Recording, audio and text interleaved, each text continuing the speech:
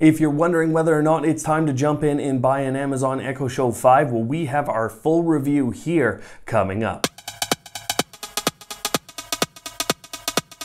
Hello automators, thanks for tuning in again. Now it's time to take the frustration out of automation by ensuring you're purchasing the right product. And is the Echo Show 5 the right product for you? Well, let's talk about what it is. The Amazon Echo Show 5 is an enabled smart display with a 5-inch display.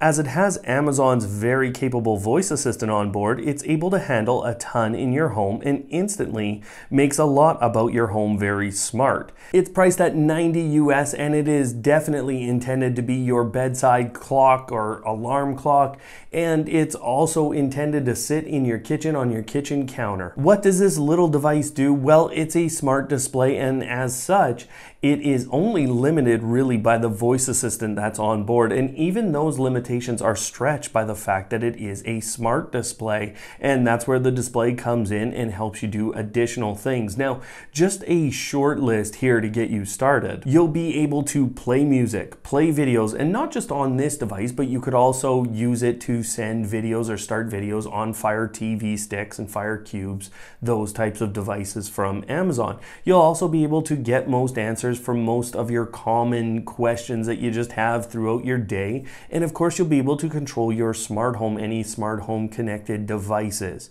You'll also be able to use the massive Amazon skill library, manage your calendar from a number of different services. You'll be able to set alarms, timers, reminders, and really overall manage your day through such a small device. You'll be able to call your friends, send messages or leave voice messages for them, receive the same voice messages and receive the same calls all through Amazon's application. You just set it up there and then it's able to work through here. And kind of a newer feature here is to take photos and have them show up instantly on the display as part of the rotation. So the display component of the Echo Show 5 is great, and it's especially great if you're a Prime subscriber and you have access to Amazon Video or Amazon Prime videos. Now, you can see the larger cousin of the Echo Show 5 sitting right here. This is the full-size display, and really they're capable of the same things.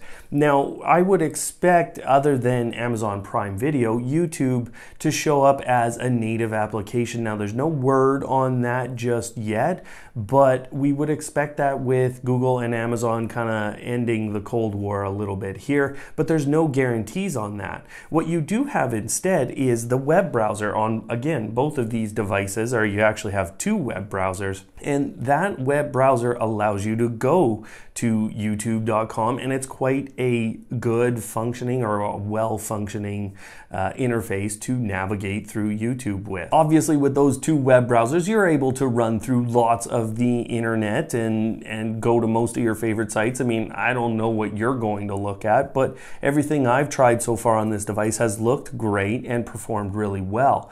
I use something called Action Tiles as well that controls my smart home through Samsung SmartThings, and that control interface works great on here, and so this becomes a very powerful smart home controller. The screen is very good for its size, and it allows you to watch a lot of things in a very nice format, and it looks great all the time. Obviously, it's a bit of a shinier screen, and so you have to keep that in mind with placements.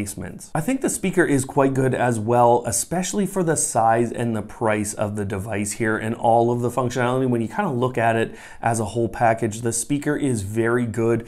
It's definitely outperforming my Echo Dot. I wasn't sure at first, but as I went forward, I think this is a better speaker, and it even rivals this device over here, the Amazon Echo's second generation. Now, whether or not it's better than a Google Nest Hub, that's something we'll talk a little bit later about. The web browser, I think, is the biggest benefit, and something that, again, Google, if we're comparing those two devices, kind of hasn't caught on to here, at least not in the same way Amazon has. This makes this essentially a tablet type of device. Amazon's voice assistant continues to improve. It is still the best in the industry in terms of controlling your smart home, and has the biggest or the largest skill store here on the planet by far. I mean, Google's not even close, and Apple's not even trying, and Samsung's just started. The new interface for controlling not just your smart home, but a number of of other features. You can see you just swipe from the left there and it brings up this new interface, and you can bring it back just like that. And that has become one of my most used features instantaneously. As I got the device, I started to use that not just to control my smart home, but also to start and stop music, and if I wanted, video. It also allows you to quickly access all of your routines, and that's a big deal for a lot of people in terms of controlling their smart home. Very, very powerful. And you can also access your alarms very quickly, which is obviously important with someone who's going to use this as a bedside table, or even, you know, setting alarms or timers and things within a kitchen setting. A couple extra things. I mean, setup here on this device was entirely on the device. All I needed was an Amazon account, and I could set it up entirely here without using a phone or a tablet or something to connect to the device. I can also manage things like Bluetooth, Wi-Fi, the display settings, the sounds, all of that on device without having to bring out my app. The price is also great. At $90, I feel like I'm getting a ton from Amazon. Now, we'll talk about the dislikes here in a minute, but the price overall with the package here really feels great. In terms of dislikes, let's be honest, the biggest thing to dislike right now is the privacy concerns around Amazon and their recordings, and how they're even saying, well, you know what, yeah, we're keeping your recordings even if you delete them. So, you know, if you can get past that, I think that's the biggest drawback on the Echo Show 5. Other drawbacks include the speaker, and you know, I talked about the speaker being good, but on the flip side, when you kind of get to the higher end of the volume and you get to the higher, kind of fuller songs, just busier songs, you do start to hear a little bit of, I guess I'll call it distortion, and it's just not a perfect speaker at that point. Now, it never hurts to hear these devices, of course, so let's play a snippet from each of the devices you see, and you'll be able to hear those differences between the speakers.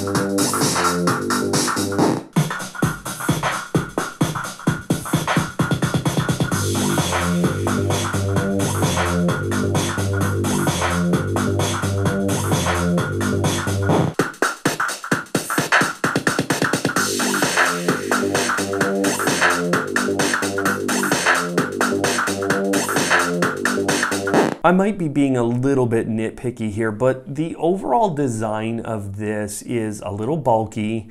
It feels a little unrefined versus a device like the Google Nest Hub here.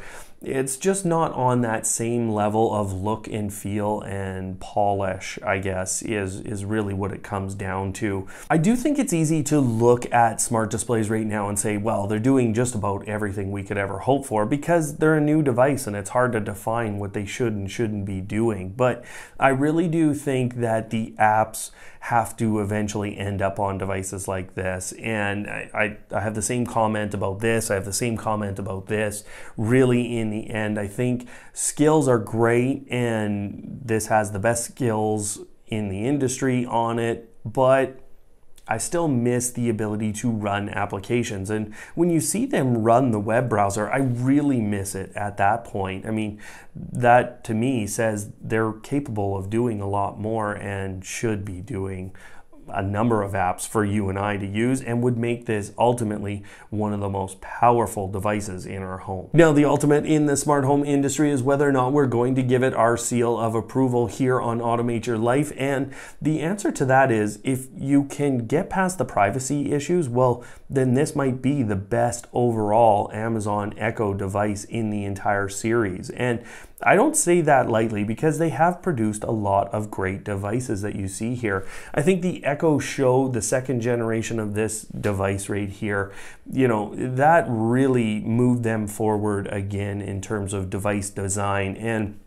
what they've done by shrinking it down to the 5-inch form factor here, really keeping a lot of the sound quality within it, and also adding the little things they have to the control interface, the privacy shutter here, and just some nuances to the product really have made it, I think, one of the best overall Echo devices out there, especially when you consider that $90 US price tag. Now, as always, the links are down below, and if you purchase through those links, you're supporting Automate Your Life, and I appreciate that, guys. Now, on screen, what you're seeing is a playlist to all of our content on the Echo Show 5, which shows you how to set it up, and it gives you comparisons to these other products that you're seeing here on the screen to help you make that right purchasing decision here. So until next time, everyone, don't hate and automate.